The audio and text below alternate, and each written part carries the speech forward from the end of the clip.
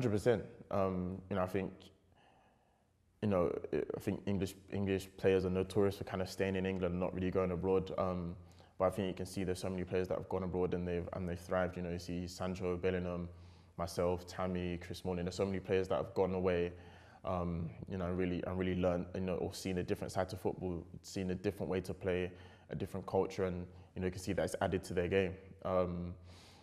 So yeah, I definitely recommend it.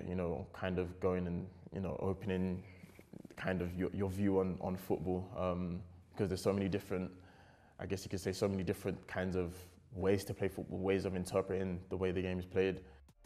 No, I don't think so. I think the England national team over the last 8 years maybe, they've reached the latter stages of the Euros, the World Cup, so there's so many good players in every position.